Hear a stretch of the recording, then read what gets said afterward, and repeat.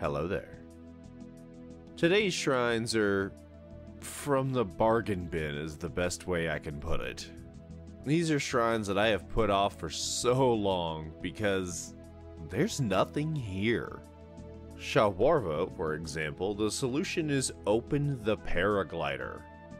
And Urag, the whole obstacle is a couple of Jerry's.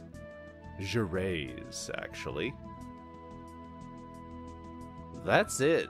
Nothing fancy, nothing fun. It's K-Rama all over again. So, it seems we're gonna have to go with a tried and true route of not moving. Boring! God, it hurts so much! No one wants to hear about your peasant shield bash solutions. Hello there, Sir Hamilton here, and I'm here to tell you these shrines suck! Whoever made these shrines should be taken out into the middle of the street and asked politely to leave. We're gonna spice up these shrines by injecting them with 82 trillion cc's of explosions! That's approximately enough to fill up Utah to the troposphere with explosions! Math is fun! Warvo, forget using those fans to go up.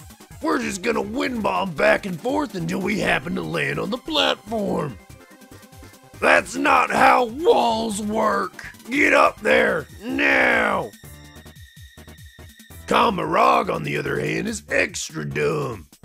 No puzzle, no real obstacle, just a dryer full of balls. So let's break his legs and make him move with only palms. This is gonna take a while. Cue the music.